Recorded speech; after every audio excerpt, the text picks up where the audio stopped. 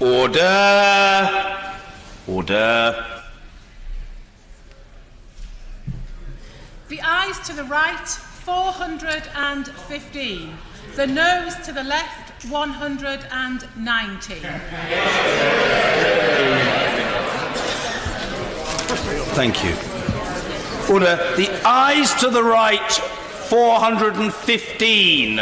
The noes to the left, 119. So the ayes have it. The ayes have it. Unlock. Point of order, Mr. Speaker. Point of order, Justine Greening. Thank you, Mr. Speaker. Even though this was a monumentally important vote, the House has had but less than 4 hours in practice, just over 3 hours for backbenchers to make contributions this evening. Is that acceptable, given how important the vote was? The determination of time available is not a matter for the Chair.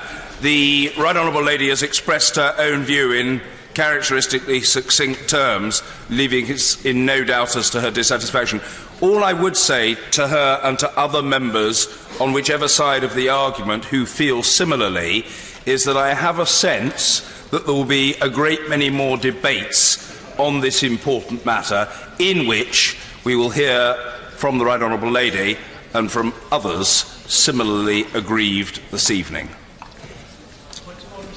I hope that's helpful to the Right Honourable Lady. A point of order, Mr. Christian Matheson. Mr. Speaker, have you had any indication from the Foreign Secretary whether he'll be back in time for Foreign Office questions tomorrow?